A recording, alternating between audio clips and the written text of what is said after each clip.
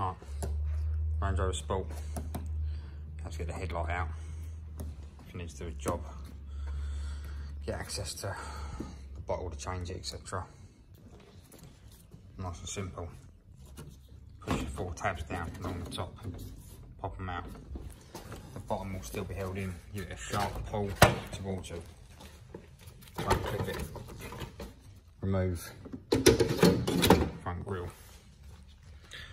But these sliders, they slide up and down. They latch at the bottom and the top of the light. Same this side.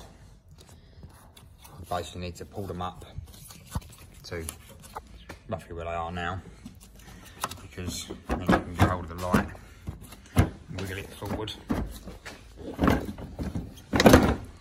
As you can see, they come,